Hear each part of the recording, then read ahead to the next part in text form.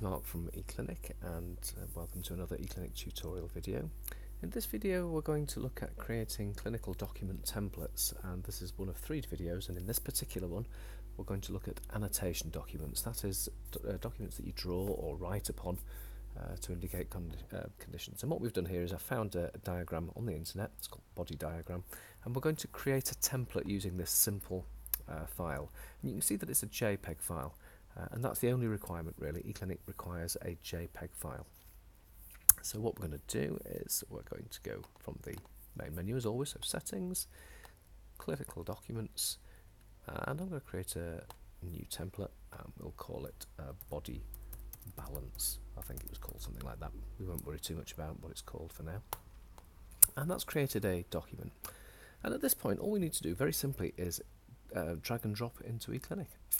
So we can either drag the document from our desktop or from our folder, or if we prefer we can right click, choose insert picture. It's important if you do this version you choose insert picture, and then we can just find their body diagram, and that will pull the document. You can see it's a very small low-res document, and we'd advise that you do use bigger documents.